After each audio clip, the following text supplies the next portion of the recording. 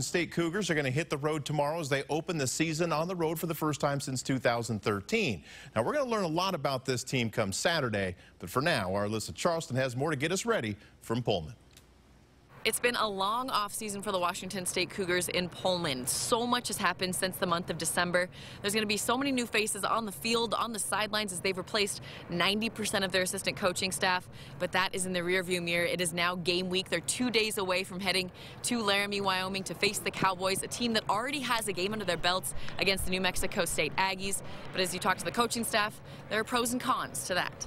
It's good to get that the first road game, so you get in the routine. But you want to play well, and you want to avoid the distractions. The old coaching thing, you get way better game 2 than game 1, but I kind of like where we're at. I kind of like that it's our first game. Could I give you a great answer why? Not really. They haven't seen maybe some of us on tape, some of our players. We got a lot of new guys playing, and so we got to go hit the field and get rolling, and we got to throw the first punch. A little out of the ordinary to see the Cougs start their season on the road. We haven't seen that in a few years, but it'll be an interesting challenge.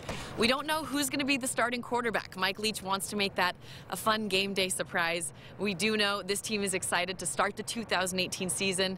It'll be at 7,000 feet in Laramie, Wyoming on Saturday. Reporting in Pullman with the Cougs, Alyssa Charlston, KXLY4 Sports.